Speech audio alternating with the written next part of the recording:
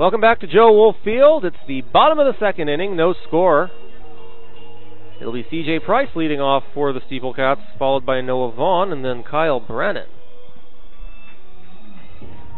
Now batting for your Cats, the third baseman, number 26 from Cornell, C.J. Price. So C.J. Price leading off for the SteepleCats. In the bottom half of the first inning, Mike, Daniel Holst was able to lead off, but the Blue Sox were able to strand him. And the first pitch misses for Price to Price 1-0, and how huge is that? And I'll tell you, he really disrupted the Blue Sox defense, caused the catcher Stubbs to get a pass ball and a throwing error. All in one play as he went all the way from first to third without the ball being put in play, and Price pops it up into left field, and the catch is made by Hezekiah Randolph. One away. And Brody Leftridge almost overthrew Zach Goldstein, so it would have been a comedy of errors that would have left nobody from the Blue Sox laughing had that happened. Comedy of errors in terms of the fact that only the SteepleCats would be laughing. And you'd be laughing too. There you go. All right, here's Noah Vaughn. That's in there for a called strike. 0-1.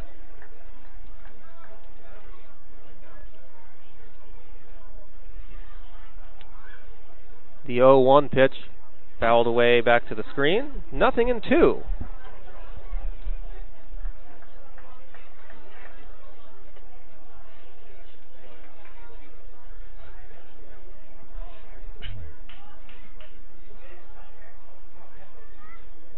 So the 0-2 pitch is going to be grounded to first, and they're going to throw back over to Toohey, who is over covering, and that's in time for out number 2.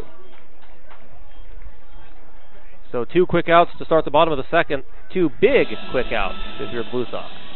Nice play by Donovan. It looked like his plant foot slipped a little as he started the run, but recovered nicely, and Toohey very good at getting over to the first base bag.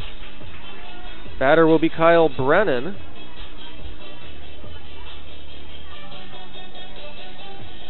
Brennan, the designated hitter tonight, was the catcher yesterday, alternating with John Mazza, who's catching tonight.